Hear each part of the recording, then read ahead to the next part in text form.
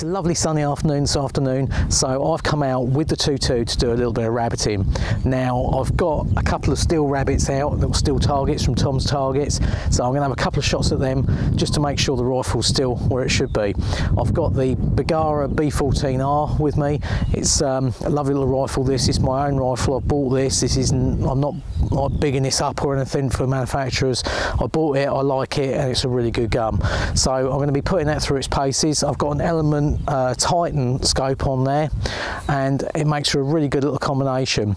Now I'm going to be using high velocity ammunition in this because I want to be able to stretch the ranges out a little bit. Now I've got a target down here. Well, I've got one at 50 metres and I've got another one at 100 metres, so that should just confirm that my drops are what they should be. So without further ado, let's go and put a couple of rounds downrange.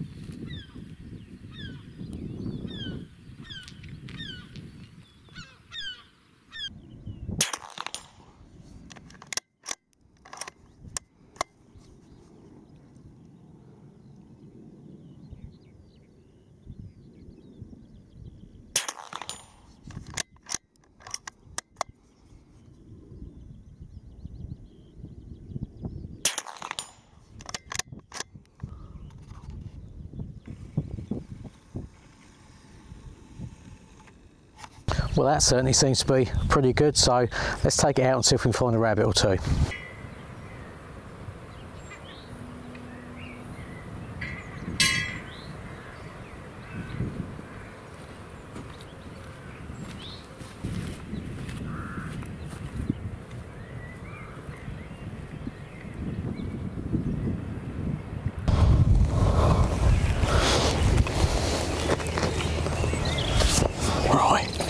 Here looks a pretty good spot. I'm overlooking a couple of rabbit burrows just in front of me there. They are they're about 60-70 metres, and there's also a hedgerow at the bottom there, which is about 70 to 80 metres along there, where rabbits constantly come out. There's also a possibility of some longer shots sort of right down the bottom there, and also back this way. So yeah, should be a fairly target rich environment. So we get set up and see what comes along.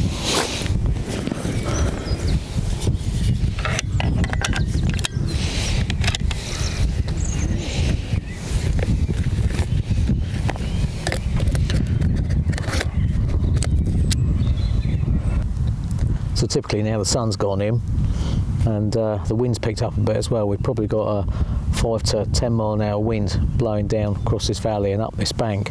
So any shots that way are going to be subject to the full force of the wind across there. Mine will sound like an awful lot, and if you're using a centerfire it wouldn't be much, but using a little 2.2 it could well push that about a little bit. So that's certainly going to be something to keep an eye on. Alright, so we've got our first rabbit out. He's at 100 metres. So okay, that is 6 MOA elevation. I'm going to put in 275 for the wind.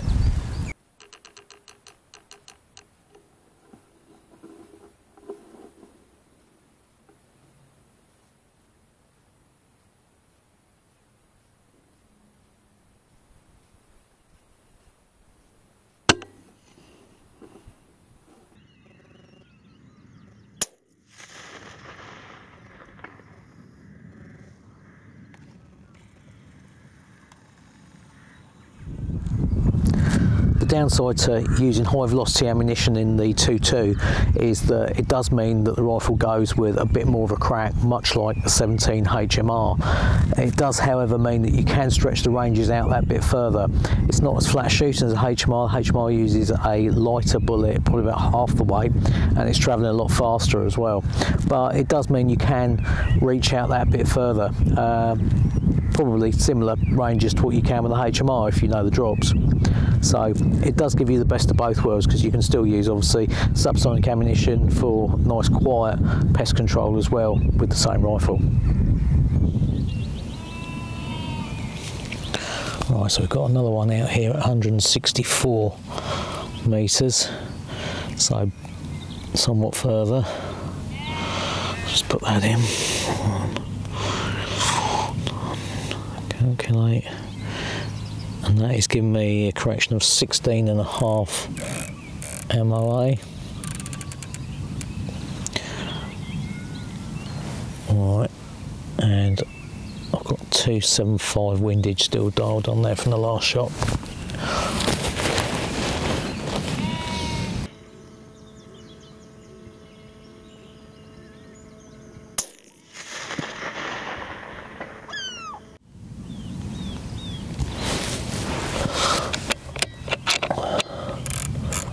And there we go, another one down.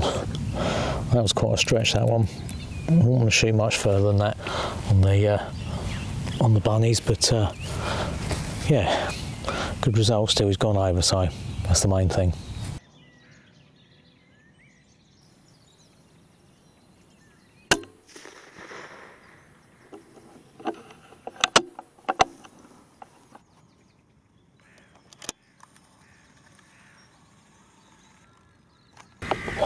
Right, so that's another one there. That was out at 74 metres.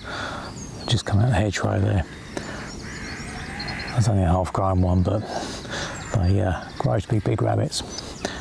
Well, that one won't, but as a rule they do. Right.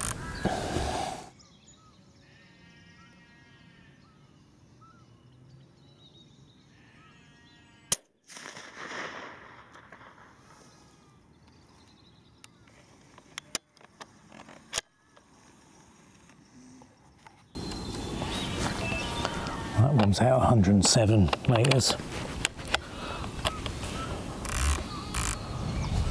So I've just moved a little bit further along this bank, as what was coming out here has just been sort of down this end. I haven't seen much at all coming out of the warrens. A little bit further along there, possibly because I've let go with a couple of high velocity shots, and it's been quite loud up here this evening.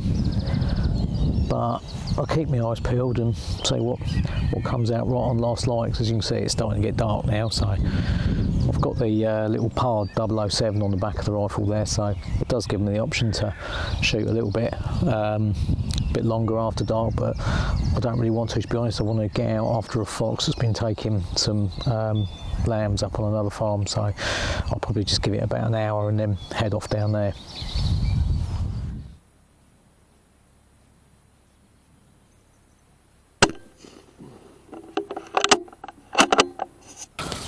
Right, so it's pretty much dark now. I just managed to shoot one more that came out of the hedge down the bottom there that was 72 metres or something, and I can't see anything else much down this end, but up the other end there's a fair few rabbits have come out the bottom of that bit of cover up there, so I might just gather these up and then walk up there and see if I can get one more up there before heading off to the next farm.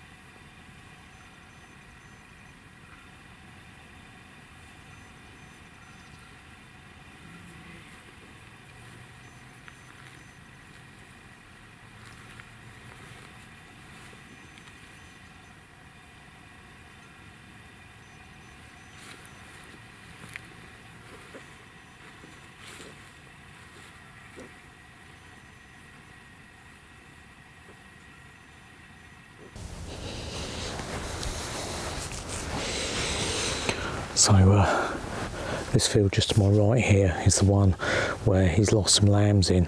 So far he's lost 3 lambs over 4 nights. There's a stream runs down the edge of that field, and the field kind of drops away a little bit, and then it goes up and it goes onto a little orchard behind with a bit of a raised bank. There's a few houses up the top there which makes shooting a little bit difficult. So you really have to kind of pick your shots a little bit here. So I'm going to be very careful which direction I shoot in, but I'm thinking if I stand at the top of this bank here, at the top of the field, then firstly I've got the trees to silhouette me, or to stop my silhouette I should say, up the top there, and it gives me a good view down across this field.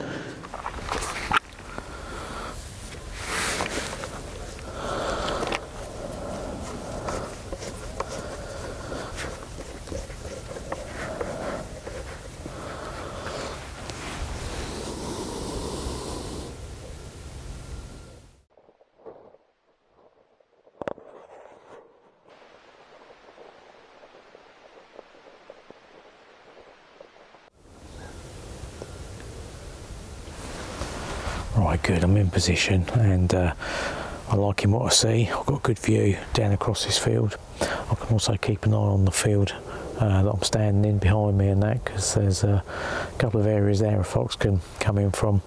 We've got another house down the bottom of the field, straight down here, just to add to the places I can't shoot.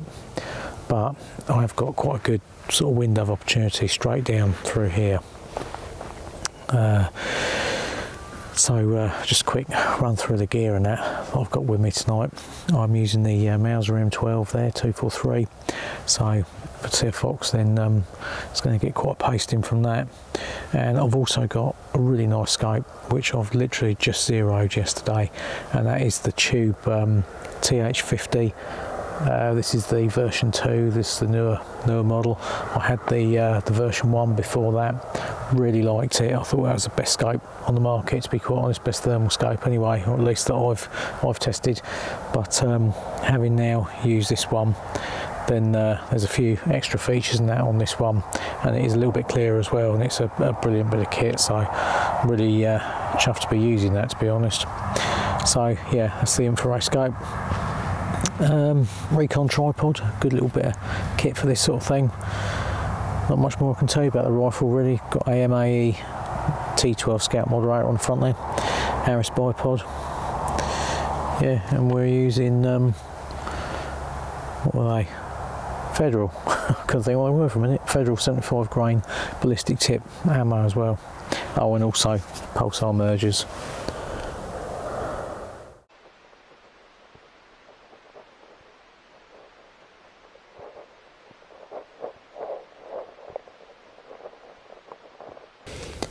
So when I saw this fox here before, it came in soon after midnight.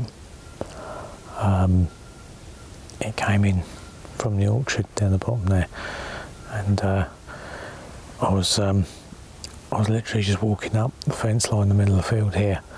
I glanced around with the thermal, and there it was. It was coming straight towards me, and we did that kind of Mexican standoff. We both go see each other at the same time. He moved first, went sort of walking back up through the orchard, and I quickly got the rifle up on the tripod, and I give him a little squeak to stop him, and he looked round, and I was just about to squeeze the shot, and then he turned and carried on going. So I give him another little squeak, and he looked back, he didn't like that, and he was just gone. And he didn't particularly sort of bolt away quick, but he sort of slunk off up through the orchard there, and I couldn't get a shot because of the houses and that from where I was. So a bit unfortunate, but yeah. So I've seen him once, and actually twice, because I remember probably a week before that I saw him on this field to the right here, just cutting across about the same time, actually about midnight. So about 11:30 now, so we've got, well, there's a good chance he'll be coming in any time from now.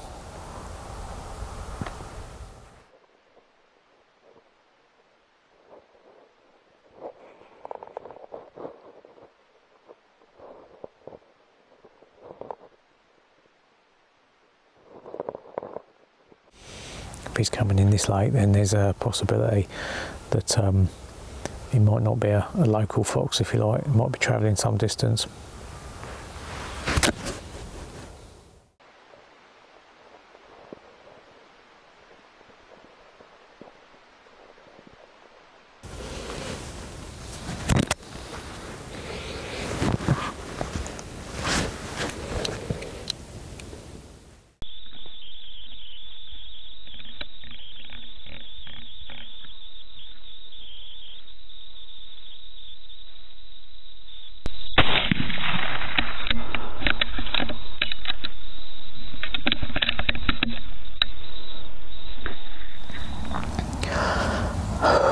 Well, I'm really pleased to get that one.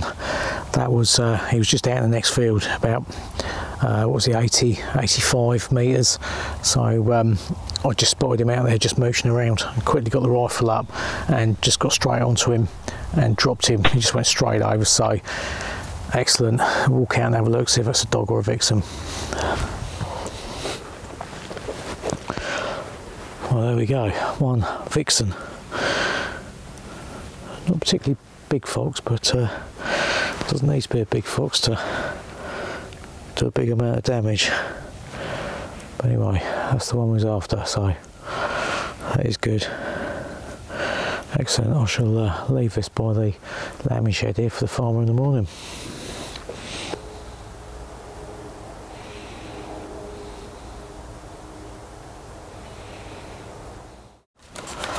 Right, well, that was a successful evening, so I'm going to head home, have a little nightcap to celebrate.